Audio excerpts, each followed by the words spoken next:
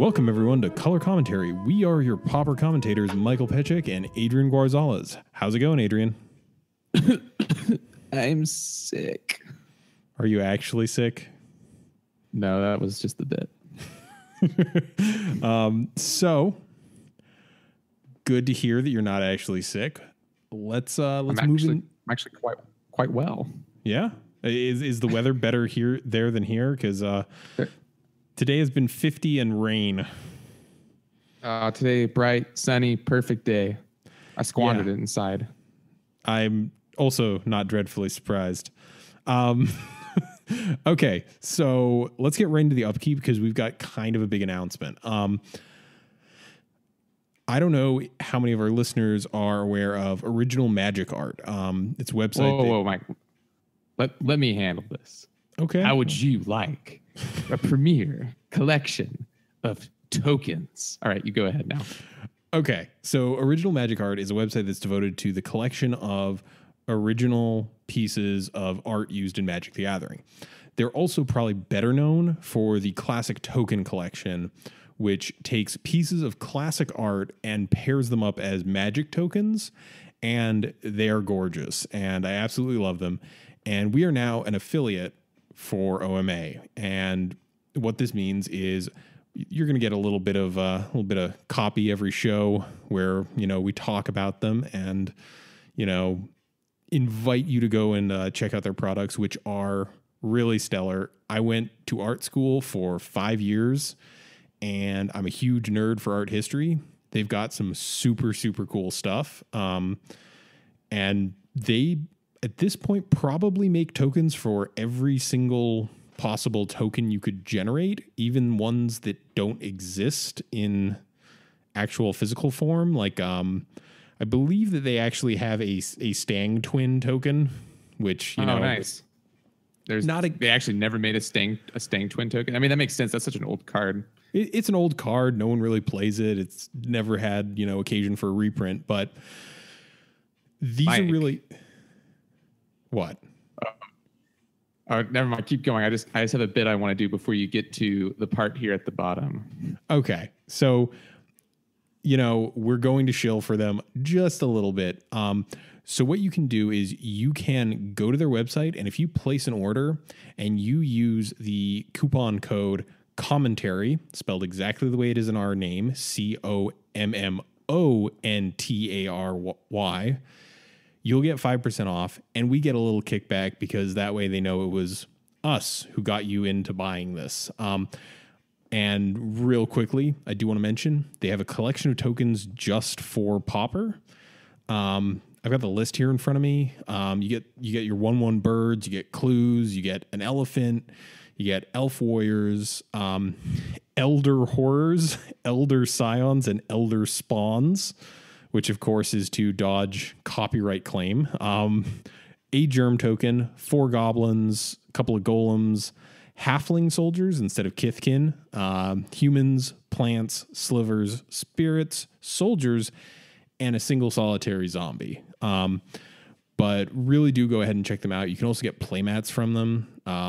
And they also are coming out very soon with a Hymned Torok playmat featuring the official art that was used most recently in Eternal Masters. They have been printing and promoting a series of playmats featuring magic art from artists that are officially licensed. What was the bit you wanted to do, Adrian? You're already way past it. Don't worry about it. Okay. But you said it. Really, really check out OMA. They're awesome people. Out of the blue, they just kind of came to us and were like, do you want to be an affiliate? And I was like, yes, I do. I really like the product. The Hymn the Torok from EMA is from the Vault one also. That's actually probably the best art. The old ones are not that great. I will fight you. Oh, I'm sorry. Do you like old man flashing people, or do you like Wolf Howl? Wait, which one is old man flashing people? It's the one with the guy. He's like lifting up his robe, and there's like a flash of light under it. It's the one that's on Moto. You mean objectively the best one? It's the worst one. Though the worst one for me is it's not that one. I don't mind the circle one. Is people playing like chess or like arguing over a table? That is the worst one. Yeah, that one was the worst one. Also, the best one out of the original for me is the wolf one. Oh God, I like the wolf one. It looks like a Walmart shirt. I have to tell you the bit later, and then I'm going to do it next time we do the shill, because I asked very politely, Mike, and you just blitzed on right past it. I'm sorry. I get excited about art nerd stuff. No, I understand. This is exactly your wheelhouse, so I'm very happy for you. Yeah, definitely check them out. Remember to use our promo code Commontary. It helps us out. It gets you a little slight discount on an already awesome product. Yeah. Anything else in the upkeep? You play any good Magic lately, Adrian? No, but I do plan on making some sweet videos because we got a lot of cool decks from the most recent Pauper Challenge. Actually, do we want to touch on that challenge and yeah, we should. I don't think we have yet. The most interesting deck for me was Boros Monarch, which I really love that evolving of the deck. You basically play the 4 Palace Sentinels instead of the Kuldotha Rebirth, Rally the Peasants plan. And I played it earlier on Moto, just for fun. I played against UR Puzzle, and that's great. We're seeing like two very relatively new decks to the scene getting played. So that's really cool when you see like how the format's evolving. Because when we first started this show, people said we were going to run out of stuff to talk about because there's just not enough movement in the format. And that's just patently false. But yeah, he took Monarch from me and then decked himself. It was sweet. Amazing. Yeah. So the most interesting thing was there was a lot more Blue-Red Delver in the top 32 than there is in the usual 5-0s, which I think kind of confirms some of my suspicions about some decks looking a little bit better because of the format of leagues versus a long multi-round format. And way less stompy than you would have thought. Yup. I don't have the numbers up in front of me here, but like it was not a good showing for the deck that has been number 1 for months at this point. Yeah, dude. It was very interesting. There were a lot of sweet other decks that showed up.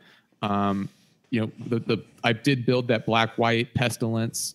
Again, like Orzhov Monarch, I think is what Alex ended up calling it. I ended up building that list as well. That deck is fun. I don't know how good it is, but Monarch is a powerful mechanic and it's here to stay. Yeah, we might have to visit that white black Monarch Pestilence deck at some point because it was just too out there to kind of ignore. Yeah, and it got top 8. Yeah, it did. It did pretty well. Yeah, so we're gonna get another set of results from that shortly after this episode actually releases to the public. And to be honest, Mike, I wouldn't. Yeah, that's what I was going to say. It wouldn't surprise me if that becomes a recurring segment on the show, talking about the results from the most recent tournament. Yeah, I really like this decision. I think it's nothing but positive for the format. And, I don't know if you took a look at the prizes, but if you do well on one of these things, it's pretty darn good in terms of payout. Yeah. The only other Magic-related stuff, we talked about this slightly in the pre-show. A Hearthstone player got an invite to the Pro Tour despite not having qualified for it, and people on Twitter are upset about it. I didn't. It's a Maz, who, if you don't know, has been a Hearthstone streamer for a while. Very prolific streamer, very big in the Hearthstone community. Did not know he played Magic. Does he play Magic, Mike? I believe from context that I got on some of the tweets, he does play Magic, but as with, for example, Brian Kibler realized that Hearthstone was a much more easy way to get financial success out of his hobby. And why did they invite him to the Pro Tour? I don't keep abreast of Twitter like you do. What was the reasoning behind this? It was, I didn't actually read the statement, but the general gist of things is they are inviting him as a promotional stunt, basically, in the hopes that he will draw part of his fan base to watch the Pro Tour, and in turn, those people will possibly become in-franchise Magic players given time. Now, should we go into a discussion about this? Is that fair? Do you not want to talk about it? I don't have a dog in this race. I watch the Pro Tour sometimes. I check it out when I'm interested and it doesn't look too bad in terms of like standard being boring. like, I don't really have a dog in this race. I think it's an interesting tactic they're trying. As someone who works in a marketing firm, I don't see this working out well, but I think I'm going to leave it at that. I don't want to place value judgment on Wizards for their decision. No, I agree. I just was, I think I agree with you. Ultimately, it is Wizards' decision. They are the ones who award invites, and I don't see a reason. We already have. Isn't there already like a community invite where someone who doesn't necessarily qualify is still like a fan favorite and gets an invite? So I don't see why PR stunt invite can't be a thing. I don't know if they still do the community invite. I know that at various points they have invited people kind of as promotional things, but I don't know. I understand both sides being frustrated with this, but I don't know. It's their company, their decision. I think they're well within their rights. All right, and you're right. It's not our fight. Let's get to the show. Yeah, we're almost at 10 minutes here. Let's get into it. So we started our Patreon a while ago. And one of the tiers was you get to pick out what we talk about for an episode. And well, we certainly did just spend 10 minutes talking about random junk. My kind of show. I know. We can't really just ignore things that are happening in the community at large. But our kind patron David, who has supported us at our highest tier for over a month now, we got in contact with him, and he said, I just want a Tordex episode. And we said, sure. Mike said, here's your money back, David. Well, it's one of those things. I was preparing, a little bit where I was like, someone decided to donate more money than I ever thought someone would consider my time worth. But apparently... Hey, David has supported us for a long time. Thank you so much, David. We're happy to do your list. Let's do it. Well before the Patreon. Okay. Yeah. So let's start off with some basics. I use the word Tordex, and that's not super descriptive. Tordex is an abbreviation for Tortured Existence, which is an enchantment from Stronghold. Tortured Existence costs 1 black, and it has the ability black, discard a creature card from your hand, return a creature card from your graveyard to your hand. And this is, I know you hate when I do these. Block. It's the building block. Is this just like the worst recurring nightmare possible? I don't know, Mike. Do we have another one in the format? I mean, we've got Grim Harvest, which is kind of. Tordex is it the worst? No. I do not think it's the worst. Tordex has a lot of interesting play to it because it costs B to activate. So you can activate it basically as long as you have black mana up. And I think that makes it much different from a card like Recurring Nightmare, which does cost 3, don't forget, even though it is certainly the best out of all of them. Or even Grim Harvest, which is 5 mana for the full effect. And something has to die. That is fair. This does kind of have, the lowest relative cost, the most repeatability, and definitely kind of the lowest price of entry, if you will. So we're basing a deck around Tortured Existence. What do we want? We want things, we want to always have creatures in our hand, and we want to use our graveyard kind of as a toolbox where we can kind of, pick and choose, because we are a format that has dredge in it. Unfortunately or fortunately, depending on how you want to look at it. Is this list the list that David submitted to us? This is the list that David submitted to us. It's the one that he's currently playing. And I figured this was a good point to sort of get into our discussion. And I'm going to start off with our creatures here. So first up, we've got Sanitarium Skeleton, which was a nifty little pickup from Shadows over Innistrad. It's black for a 1/1. It has the ability 2 and a black, return Sanitarium Skeleton from its graveyard to its owner's hand. So once you mill this thing, you kind of permanently have something to pitch to Tortured Existence shy of some graveyard hate. What are your thoughts on this thing? Sanitarium Skeleton. It's cool because you can keep dumping it into the graveyard. Yeah, and you which is really its point. It's a blocker that then fuels your other stuff, right? Because I mean, you can play it as a blocker if you want, but really it's cool because it goes straight from the graveyard to your hand. Yeah, I mean, without having to discard something else. Like the alternate mode of not being Tordex fodder and instead just being a recursive chump blocker for something that you just need to keep at bay is not the worst. And I will say that Tordex has, I see a lot of new cards on this list, so I think Tordex has maybe gotten a little bit better. Next up, we've got 3 copies of Spore Frog, which is green for 1/1. Sacrifice Spore Frog. Prevent all combat damage that would be dealt until the end of turn. So it is fog with legs. And the fog frog, if you will. Yeah. You can bring back over and over and over. Actually, one of my favorite pieces of art in Magic. I really love the composition on it. But this kind of creates a sort of soft lock that a lot of the Tordex decks seem to enjoy running. Personally, not a huge fan of it. I feel it's a little easily disruptible, but there are definitely decks that struggle to kind of have a way out of this soft lock. Right. Well, like, how does Stompy beat this? Applying pressure and hoping that they draw into a gleeful sabotage. I meant how does... Okay, fair. I was going to say, how does Stompy beat this when the Tordex and the Spore Frog are already going? But yeah, I guess Gleeful's that's post board though. Game 1, that's going to be tough. Yeah, game 1, this is definitely tough, and this is definitely tech we used to see in the sideboard now kind of moved into the main board because, oh my goodness, you're going to play Stompy. Ooh boy, aggro. Next card, 2 copies of Satyr Wayfinder, 1 in a green, 1/1. When it enters the battlefield, reveal the top 4 cards of your library. You may put a land card from among them into your hand, put the rest into your graveyard.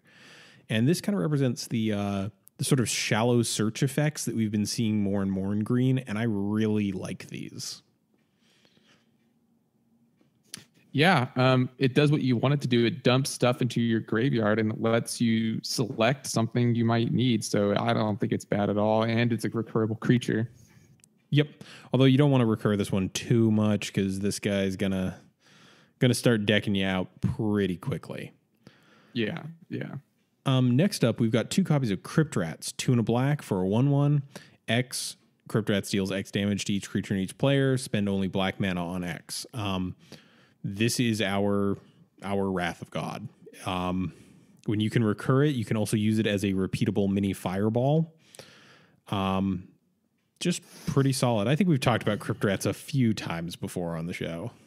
It's a good card, but not easily replicated. The other thing that does this Pestilence or like Martyr of Ash or something, and they're not as good. Yeah, I'd argue Martyr of Ash is a very, very different beast, but that said, Crypt Rat's probably the best version of this effect. Crypt Rats is basically Ancestral Recall if you think about it. That's one of my favorite Magic jokes.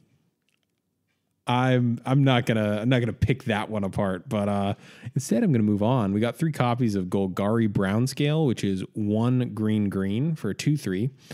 And when it's put into your hand from your graveyard, you gain 2 life, and then it has Dredge 2. So Dredge is a replacement mechanic. It's always templated as Dredge number.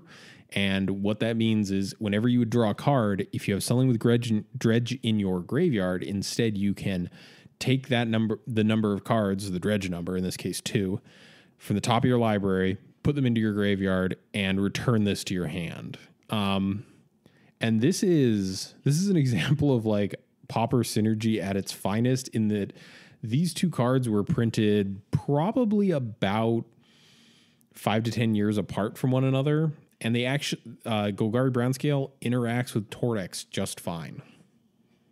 That's good little combo. A lot of Tordex decks that aren't necessarily black and green, maybe they're Esper colored or something.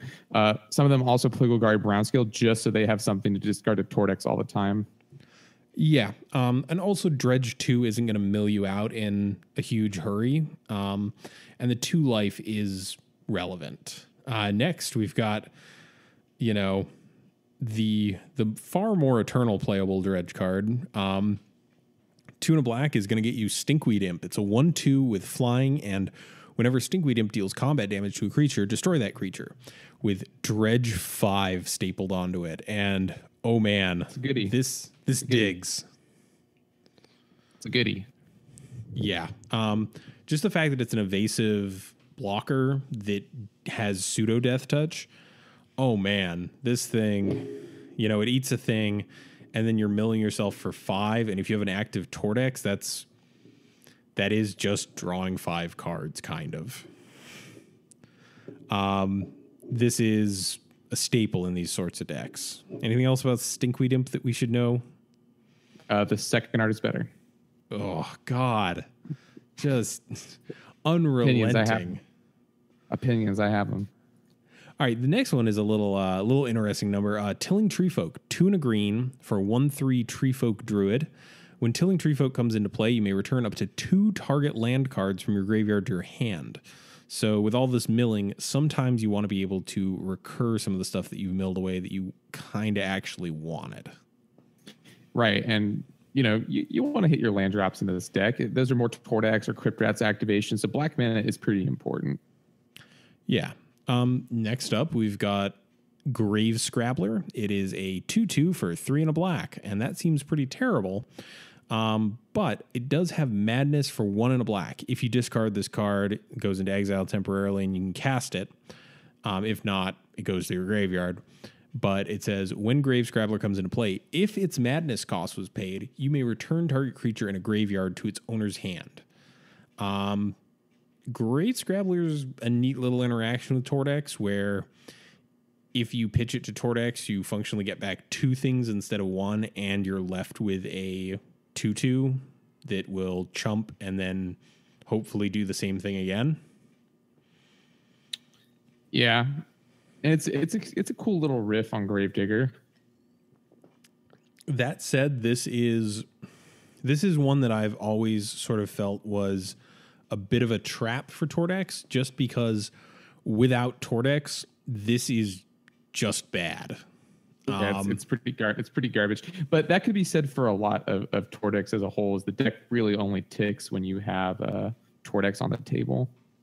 Yeah, and we'll get more into this in the discussion segment, but there's some different theories behind this. Next up, we've got Thorn of the Black Rose, 3 and a black for a 1/3 with Death Touch. When it enters the battlefield, you become the Monarch. And for those unaware, being the Monarch is a status. If anyone hits you, they become the Monarch, and if at the beginning of your end step you are the Monarch, you draw a card. So the card advantage on this thing is actually pretty real, as you discussed earlier. It's one of my favorite new mechanics. I think it's very unique and very cool. Yeah, it's kind of interesting to see something that was originally designed for multiplayer turn into a real powerhouse in 2-player, which is kind of a recurring trend at this point, since we've had famous goof ups such as True Name Nemesis. That card's really good. Yeah, it is. It's not unbeatable though. It's not unbeatable. That is 100% true. It's just very, very pushed by nature of it being pretty whatever when it comes to multiplayer. Next up, we've got Arrogant Worm, which is 3 green for a 4/4 trample, but it has Madness, 2 and a green.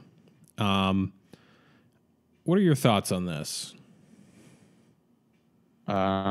It's okay. Generally, I mean, it's a big dude. Generally, you see it more in like the Madness style decks, where you're trying to combine it with like Wild Mongrel or something, not necessarily Tordex. It's a beater, but it's not the biggest beater in the format, and it doesn't square too well against affinity cards. So I think it's fine, but I think the reason I like Tordex is to play a bunch of utility creatures, not necessarily an undercosted 4/4. That's pretty fair, especially because there are decks that, like Affinity, play undercosted 4/4s a little bit more efficiently. Now, it is pretty good against, I don't know, is it even really that good against Blue-Red Delver? Because they have Skred. I would argue no for that exact reason. Skred gets pretty large pretty quickly. I imagine, so, your only big discard outlet in this deck that I'm seeing is Tortex, so it means you're not doing this before turn 4. And as a result, your opponent is going to have likely 4 lands, and they're probably going to be able to scred it. So I'm not a big fan of that one. I tell you what I am a big fan of in this list, and I am so happy to see it here. Horror of the Broken Lands. This is an Almond kit. Is super good. Love it. Love the art. Love everything about this. Okay, so 4 and a black gets you a 4/4, which isn't great. But it does say whenever you cycle or discard another card, Horror of the Broken Lands gets +2/+1 until end of turn. And it itself has cycling black. I played one of these at the Amonkhet pre-release. It felt very strong in limited where I didn't have that many cyclers. This thing is absurd in this deck, I imagine. Like, yeah. It almost makes me... Go ahead. I was going to say, it makes me wish that, and we'll get to this, I guess, in a little bit, but we don't have the Black Fling. Right of consumption. Yeah, that card would be good with that card. Right as it is, it's a great beat stick, but it's going to get so big that your opponents aren't going to be able to do a lot. But unfortunately, it doesn't have trample by itself, and I feel like the Fling card would be great in this deck. It doesn't have trample. That said, in the grindier games, the threat of activation is very real. And a lot of those grindier matchups, you're not necessarily going up against other 4/4s. That's true. That said, this thing can't even trade up against something as large as, say, an Ulamog's Crusher if you've just got a couple of black mana open and a creature in hand and Tortex. One of the reasons it's also so good is you can cycle it early and then just get it back later with Tortex. Yeah, that is not to be understated. Next, we've got a component of probably one of the better known draft archetypes of all time, Gnaw to the Bone. 3 and a green, you gain 2 life for each creature card in your graveyard, and flashback 2 and a green. This supported the green-black spider spawning deck and is real obnoxious. Yeah, it is. This usually represents a frankly absurd amount of life, and there's nothing quite as satisfying as this getting stuck in your opponent's hand when you have something like Nihil Spellbomb. Yeah. It's a strong. It's a good card, and you can. And like you said, it's counterable, but it's a good card. Yeah, and definitely helps keep a slightly, sometimes slower deck alive a little bit longer because, Stinkweed Imp fills up the graveyard very quickly, and just having Gnaw to the Bone as a way to kind of keep yourself afloat if need be is nice backup. Also, the fact that it is flashback means you can mill it as well. Because it's not like the black version of that card. Like, you get to keep the cards with Gnaw to the Bone. With the other one, it exiles the creatures, and then you gain the life, right? Crypt Incursion, yes. Okay, but this one you get to keep the creatures, so it's better for you. Yes, I believe Gnaw to the Bone is specifically like, it's a strictly better version of some card from, like, I want to say Mirage Block that is the same thing minus flashback, and it only gains you 1 life for each of them. Interesting. Next, we've got a kind of interesting 1-drop in Raphelos's Gift, which is green, sorcery, reveal any number of green cards in your hand, return an enchantment card from your graveyard to your hand for each card revealed this way. Thoughts? Let me. I'm thinking. I need to pull the card up. Well, so you this helps get you back your tortured existences, and I guess if you mill them, you self-mill them, then it's much better. Also, because self-milling Tortex does not feel great. Yeah, so I've seen Raphelos's Gift in Tortex lists, and it's usually a sideboard card. I don't know how I feel about this in the main deck. I don't know how I feel about 3 of them in the main deck. Yeah, that's definitely a bit of a push for me. Although looking through, this is definitely a very self-mill heavy deck. as opposed to, for example, we've seen ones splashing red where some of the discard comes in the form of faithless looting and things like that. Right, a little bit more controlled. Yeah. Then actually, let's talk about two riffs on a similar card. So we have one copy Commune with the Gods, one copy Benefaction of Ronus. So Commune with the Gods is 1 and a green. Reveal top 5 cards of your library. Put a creature or enchantment from among them into your hand. The rest go to the graveyard. Benefaction of Ronus is 2 and a green.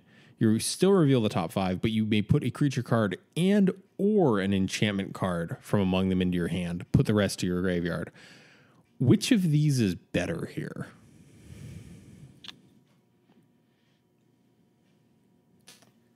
I don't know. They're so similar. Which one do you think's better? I'm inclined to point towards Commune with the Gods, and that's strictly because a lot of time I feel like there's a decent chance with this list that when you cast Benefaction of Ronus, you're just paying 1 more for a Commune with the Gods. Yeah, but the upside is that you get 2 things, right? That's totally true. And some Tordex bait. And I think that's the argument for it. God, yeah, it's really tough. I could run it through a hypergeometric calculator, but there's a lot of factors here. Especially since, you could go Commune with the Gods into Benefaction of Ronus, which severely thins your deck. But,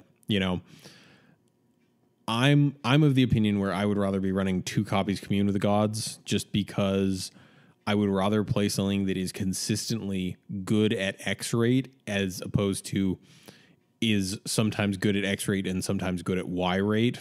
And Y rate is not 100% of the time. All right, that's fair. Personal take. In terms of enchantments that you can get with these two, we've got, of course, 4 copies of Tortured Existence. Then we got 4 copies of Deadweight, which is black for an enchantment aura, enchant creature. Enchanted creature gets -2/-2 until end of turn. And then we've got 3 copies of Vessel of Nascency, green for an enchantment, 1 in green. Sacrifice Vessel of Nascency, reveal the top 4 cards of your library. You may put an artifact, creature, enchantment, land, or planeswalker from among them into your hand. Put the rest into the graveyard.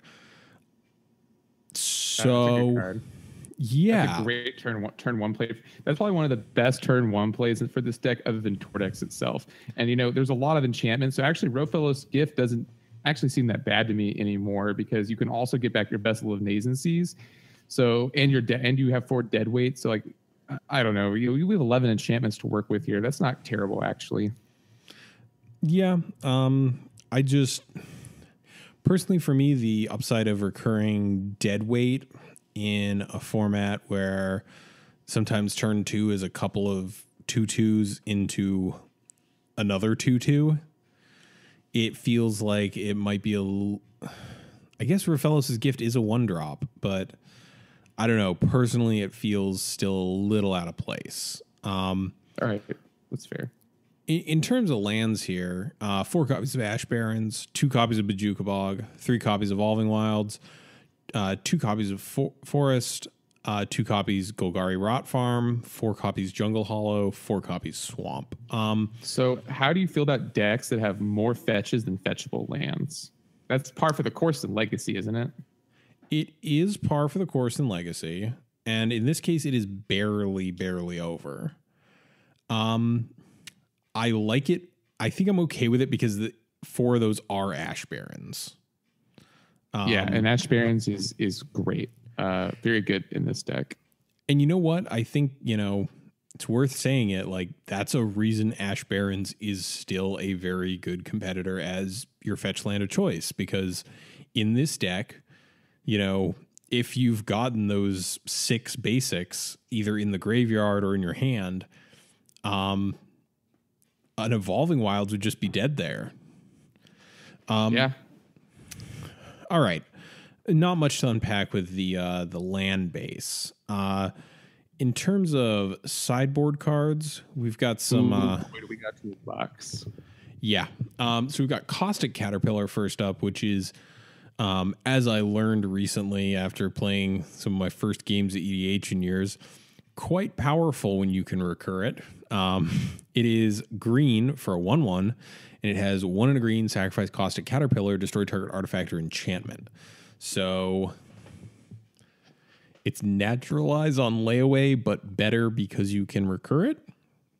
Yeah, dude, it's a creature, so it's better in this deck.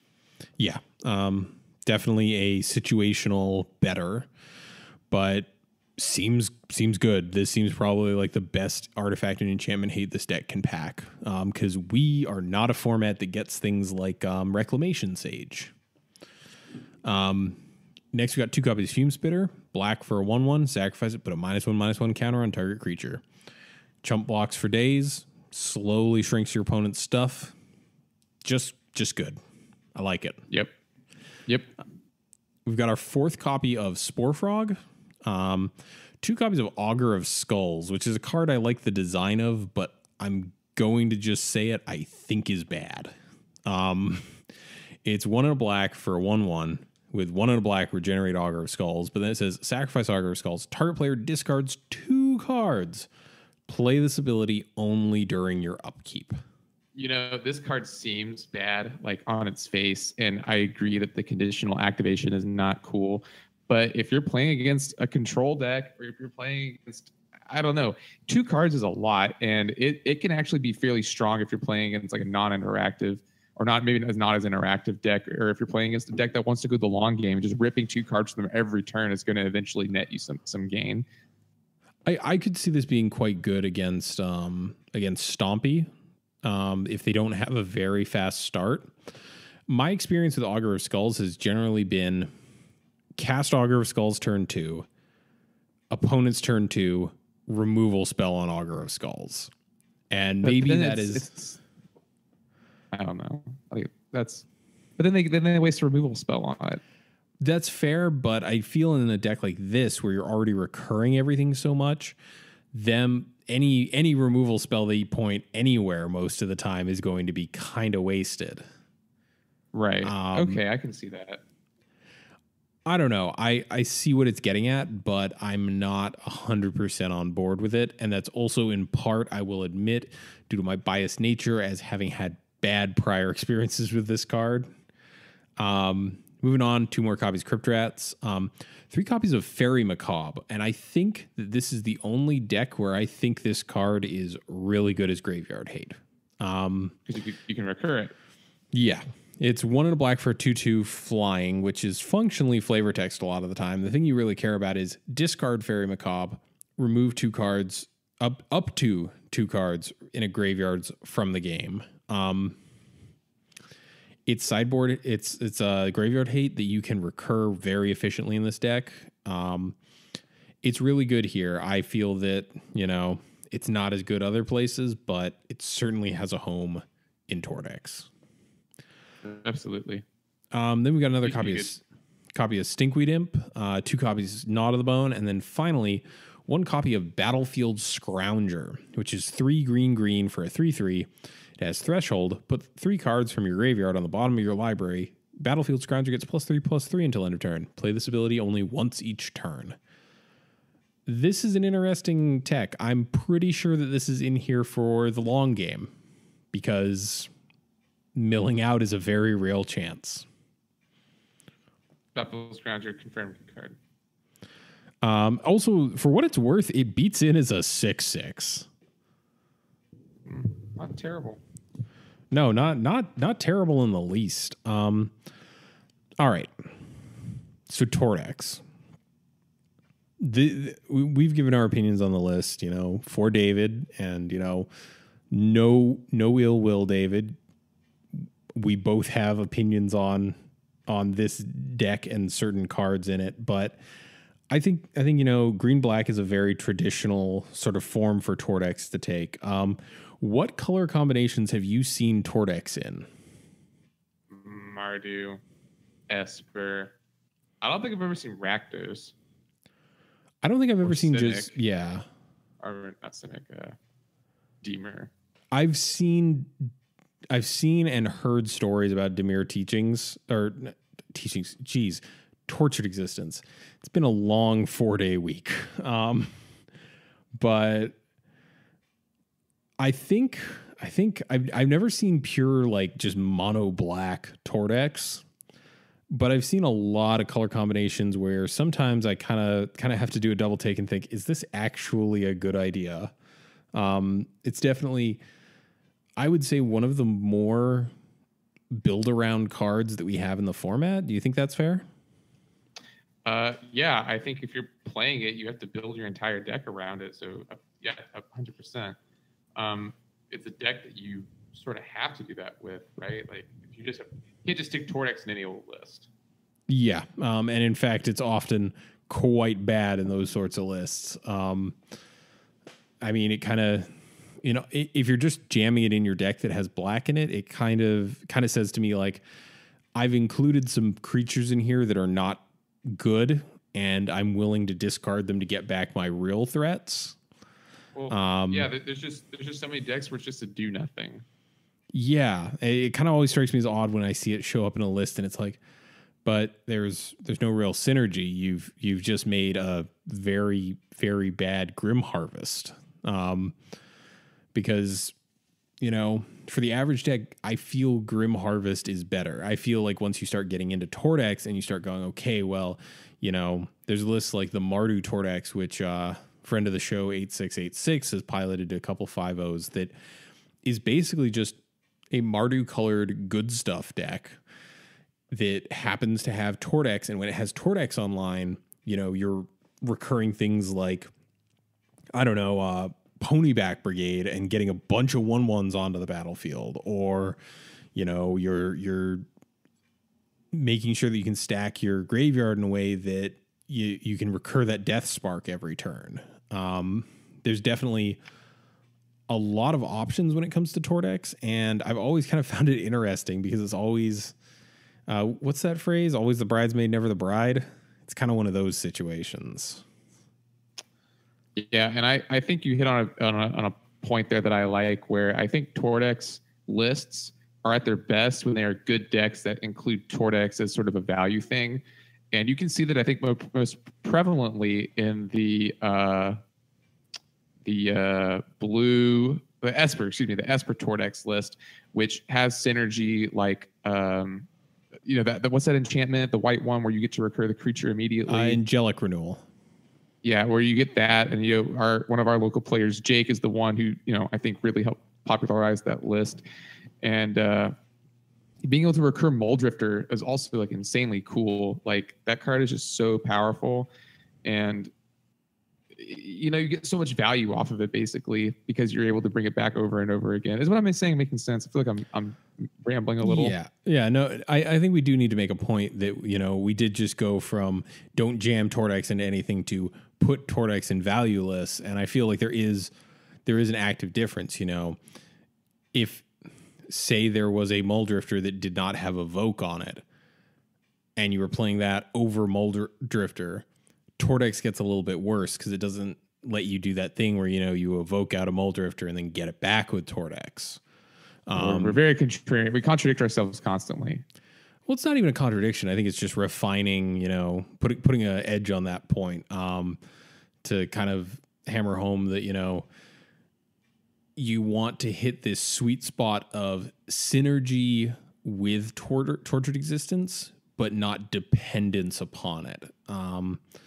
Because, there was a period, back in ye old days when Mono Blue Delver reigned supreme, where the Delver matchup for Tordex kind of boiled down to, do I have turn 1 Tordex? Because if not, they're just going to keep up a Spell Stutter Sprite or a counterspell for ages, and then I'm not going to get to do all the cool things my deck wants to do. Like, casting Golgari Brownscales does not feel great. No, not at all. So I think, and I've definitely joked on this show before that, Tortured Existence is a bad Grim Harvest. And part of that is for a long time, we were living in a very blue tinted world, and, having something that lets you grind really hard, but also is very resistant to counter spells was kind of a good thing. And I'd be interested to see. I think we actually got a Tortex list in a 5.0 not that long ago, as I hastily type this into Google to make sure that I'm not a crazy person. Everyone, look at me. I'm entertaining. Mike's doing stuff. Do the Adrian show bit. I didn't catch it one time. Well, hi kids. It's the Adrian show. I'm your host, Adrian. I regret pretty much everything. All right, I found it. Okay, yeah, I just did too. So this was the 23rd. Today, date of recording is the 25th. Like less than 2 days ago, someone managed to pilot a list to a 5.0. And even just looking at this, like already I'm seeing like differences here, you know, for Commune with the Gods, Krosan Tusker as a top end, leaning into more Grave Scrabblers, running Sakura Tribe Elder, running Ravenous Rats, running Shambling Shell, and tweaking. Shambling Shell, I think, is super, super spicy. I love this card. Tell us what it does, Mike. My eyes just did the thing where I can't see anything. What, where is Mike? All right, it's a black and a green for a 3/1, but that's not what's important. It has sacrifice Shambling Shell, put a +1/+1 counter on target creature. Again, not that important. Really, it has Dredge 3, which is probably the coolest thing about it. But also, it's just an aggressive card later in the game that lets you perpetually sack it and put +1/+1 counters on things. Yeah. Just being able to kind of like eke out that minimal value is what these sort of grindy graveyard-based strategies have always kind of been about. You know, I don't want to harp on this, but I had people over for Commander this weekend, and someone played Marin, and Marin of Clan Neltoth is very similar to this sort of strategy. That was easily the best Commander they printed in that cycle. Yeah, I play that in a Legacy deck. That's how good she is. Like, she's absurd. But Tortured Existence, you know, kind of has a similar thing going on where you get to exchange resources for resources in your graveyard, and I think that Vessel of Nascency makes the argument for a green inclusive Tortured Existence deck much stronger. And I'm going to be honest here for a moment. I don't have enough experience with this deck to, you know, definitively say this is the 75 that you should be running if you want to run Tortured Existence. But I don't think black-green is as bad as it used to be. I definitely think that there was a period where the black-green Tortured Existence deck was not good, but it was definitely the one that most people ran because it was common. And then we kind of had the Abzan version that ran Oromancer and got to run, you know, Lone Missionary and Core Skyfisher sometimes to, you know, get stuff back when it had ETB triggers. And I think that's what's kind of neat about Tortex, even though I haven't put in time with it. It just seems like you can do whatever you want with it. Right, which is I think why it's so appealing to so many people, especially the brewing crowd who are looking for the next hotness, because it's a very good shell, and it's just like I'm just gonna stick a bunch of creatures in here and see what happens. Yeah, you can like obviously you can't put anything with it, but it just kind of invites you to say, okay, well, we've got these cool graveyard effects. Maybe there's a deck here. I am looking through this other list that recently 5-0'd, and I'm seeing Gurmag Angler, and I have always firmly disagreed with that card in this list. What are your thoughts? I mean, what I'm trying to say, there's a lot of stuff you can get rid of without worrying about it. But when you do that, you're like, especially in David's list here, you're not able to leverage Rofellos' gift. You're not able to leverage Knot of the Bone, or you're not able to leverage a lot of like this. Like David's deck coincidentally also has a lot of other recursion factors to it. If you're delving all that stuff away, then what are you really recurring? Like David also has Tilling Treefolk in his deck, so I think maybe there are builds that could run Gurmag Angler, but this is the one we covered today is definitely not the list for it. Yeah. I also, for what it's worth, I like Krosan Tusker as a top end. Being able to tutor up lands early game and then get back a 6/5, like there aren't that many decks out there playing Gurmag Angler right now. So a 6/5 is basically gigantic. and combos with Horror of the Broken Lands. It actually does. I hadn't thought about it that way, but yes, it does combo with Horror of the Broken Land. I have to go on a tangent here. I'm a little sad that Shafet Monitor, the new Krosan Tusker, was at uncommon. Yeah, everyone is, Mike. Everyone. I know. It's probably just us, but we'll pretend it's everyone. Shafet Monitor is just better, right? Because it goes to the battlefield and not to your hand. Costs one more to cycle it. Yeah. So I think it's really it's a 6 and 1, half a dozen in another kind of situation where I don't know enough about math and Magic to definitively say one is better than the other. I will say Krosan Tusker has better art. Potato tomato. Yeah, dude, big pig all the way. Yeah, biggest pig in this format. Yeah, there's only room for one big pig. I think it is legitimately the largest pig-like porcine animal in our format. I'm gonna look it up. I think boar is the creature type that you're looking for. I think brindleshote and brindleboar are the only other boars that we have. Yeah, I'm sure there's boar. Oh nope, there's blade tusk boar. How big is blade tusk boar? It's a 3/2. It's not big. There's not a big pig. Duskwood boar, a 4/4. Festerhide boar, a 3/3. A 3/3 that's sometimes boar, a 5/5. Prickle boar, 3/3 that's sometimes a 5/3, and that's it. Not a lot of pigs. Okay. Point being, besides delicious pork cards aside, I don't know. I have a hard time ever saying definitively this deck isn't good, but for a long time I kind of held that opinion of Torch Resistance, and definitely seeing its return even in the form of just 150 and over months of talking with 8686, who is a huge proponent of the deck. I think there is something there. I just don't know if anyone will ever agree on what it is. All right, that's fair. You have any other thoughts on this this sort of? It's not really my style. I understand why people like to play it though. I have beat Tordex. I have been beaten by Tordex. I agree with you. I think it's a difficult deck to play is another factor about it. A difficult deck to build properly, and then also a difficult deck to play. I wish we had gotten 8666 on this episode because I would have loved to hear his thoughts, and maybe we'll get him on someday.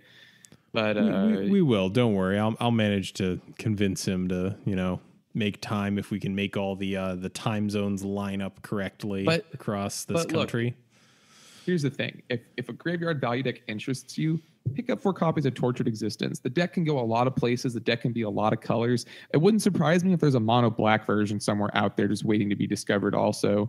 Look, all I'm going to say is, how many times do you have to cast Grey Merchant of Asphodel before it's just unbeatable?